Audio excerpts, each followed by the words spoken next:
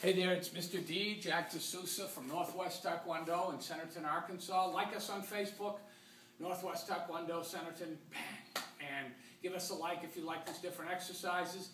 Got a cool one to share with you. And again, I got to thank someone else for this, Master Troy Burleson. I learned this at a camp of his. It's called Rock and Rolls. It's a good core builder. So let me show you how it works. And a lot of these exercises that I show you, you don't have to be an Olympic decathlon athlete to go and do these. Just maybe do a small amount of sets, 5, 10 when you first start out, or I'll show you a way and make it a little easier.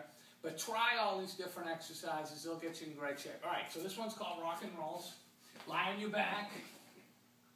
Keep your knees almost locked, maybe a little bit of bend, and you do a leg lift, so a double leg lift like so, then up and you rock up. So it's doing leg lifts and sit-ups. It just kind of keeps it going. So you're always working. So you work a lower ab when the legs go up, and the middle and higher abs as you do the sit-up. So it's a good little drill. You'll feel it around 20, 25. You'll start to really burn. And if you're not in good shape at all, then maybe do 10, something like that, and you'll definitely feel that. If you want to make it a little easier, bend the knees.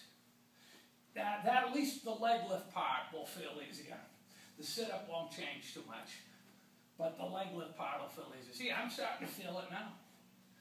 So it gets a good workout, good. You can do sets of 20, 25, mix them in with your other workouts. Get 100 done that morning. So 25 a stretch or 20 a stretch in between some of the other different workouts or different exercises that you're doing. So those are called rock and rolls because you swivel, you rock and you roll. So Jack D'Souza here. If you want more exercises and even insights and other things, we have a blog at nwtkd.com.